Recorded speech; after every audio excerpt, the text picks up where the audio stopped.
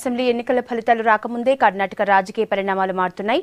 Exit polls hung అంచనాలతో పార్టీలో కలవరం మొదలైంది. అంతా పైకి గంభీరంగా కనిపిస్తున్నా లోలోపల మాత్రం పొత్తుల కోసం ఎత్తులు వేస్తున్నారు.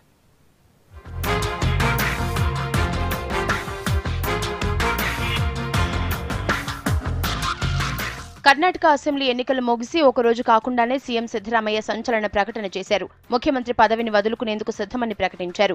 దళితుడిని సీఎం చేయాలని పార్టీ హైకమాండ్ నిర్ణయం తీసుకుంటే సీఎం పదవిని త్యాగం చేసేందుకు అభ్యంతరం లేదన్నారు. తానెవరికీ వ్యతిరేకం కాదన్నారు సిద్దరామయ్య. ನಂದೇನು ತಕರಾರು ಇಲ್ಲ. ಹೈಕಮಾಂಡ್ ಅವರು ದಲಿತ ಸಿಎಂ ಮಾಡ್ತೀನಿ ಮಾಡ್ಕೊಳ್ಳಿ ಹೇಳ್ತೀನಿ. ಹೈಕಮಾಂಡ್ಗೆ ಬಿಟ್ಟಿತ್ತು. ಹೌದು, ನನಗೆ ನಾನು ಯಾರ ವಿರುದ್ಧನೂ ಇಲ್ಲಯ್ಯ. I am not against anybody. రాష్ట్రంలో హంగ్ ఏర్పడే అవకాశం ఉందన్న ఎగ్జిట్ పోల్స్ అంచనాల నేపథ్యంలో సిద్దరామయ్య ఇలా మాట్లాడి ఉంటారని విశ్లేషణ జరుగుతోంది. జేడీఎస్ తో పొత్తు పెట్టుకోక తప్పనిసరి పరిస్థితి ఏర్పడితే దళితుడిని సీఎంగా ప్రతిపాదించాలనేది కాంగ్రెస్ ఆలోచనగా తెలుస్తోంది. ఇందులో భాగంగానే సిద్దు పదవీ త్యాగం ఫార్ములాను తెరపైకి తెచ్చి ఉంటారని సమాచారం. మరోవైపు ఉదయం వరుస ట్వీట్లు చేసిన సిద్దు ఎగ్జిట్ పోల్స్ ని ఎంటర్టైన్మెంట్ గా చూడాలని కాంగ్రెస్ కార్యకర్తలకు సూచించారు.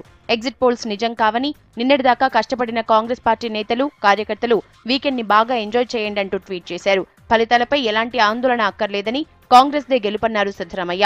మరోవైపు అన్ని డోర్లు తెరిచే ఉంచామని కాంగ్రెస్ అంటోంది. సింగిల్ లార్జెస్ట్ పార్టీగా కాంగ్రెస్ నిలవటం ఖాయమన్నారు సీనియర్ నేత Shashi Tharoor. I've been campaigning there. I frankly have to tell you I don't believe some of the exit polls I have seen, but ultimately what matters is what happens when they count the ballots on the 15th, and we will all wait for that result.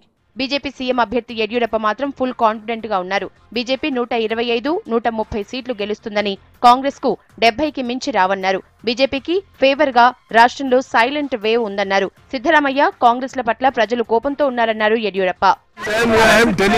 When we are getting absolute majority, when we have contested all the 224 assembly constituencies, we don't want to have any connection with any other political party.